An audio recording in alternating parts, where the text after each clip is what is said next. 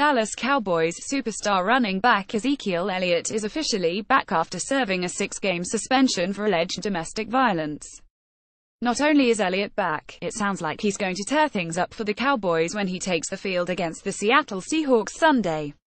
Terrence Williams as Des Bryant was talking about Ezekiel Elliott after the game, the league in trouble.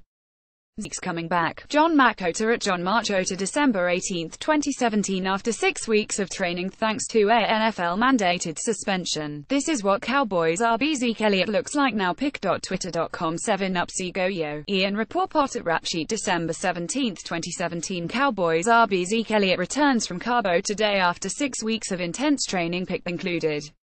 A length documentary on his time away has been in the works, so you can see for yourself soon, and that Bengals coach Marvin Lewis update we promised, too. Pic.twitter.com Uingan for Pob. Ian Rappaport at Rap Sheet December 17, 2017, at Eric Dickerson discusses his meeting with Ezekiel Elliott in Cabo. He said he's going for 200 yards when he comes back.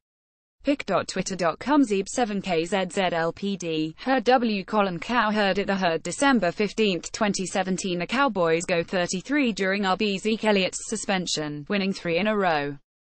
As Elliott returns tomorrow, Dallas is still in the thick of the playoff race.